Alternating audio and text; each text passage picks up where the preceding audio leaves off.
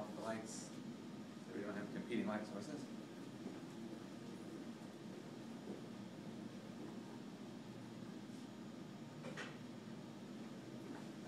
You do that.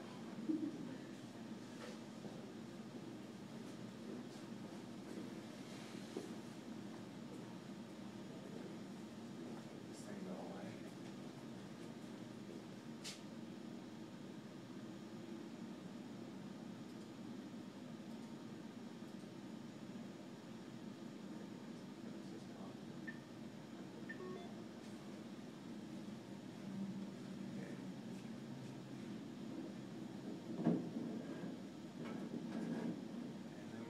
Flip of the switch and a crossing of the fingers, I give you hydrogen. And if you look at it just with the naked eye, you see that sort of pinkish, kind of lavenderish color that we mentioned that you see whenever you look at gas clouds where stars are forming. There's a tremendous amount of hydrogen floating around. It gets heated by the ultraviolet light from the stars that are forming in, and you get that typical pinkish color. You see that in a lot of space photos of nebulas.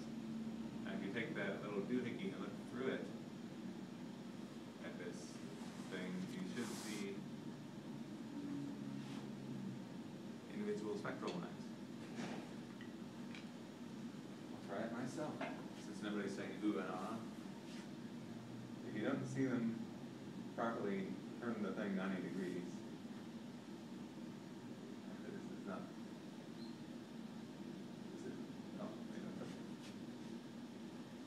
We have to compete with, or at least I'm competing with some other light sources.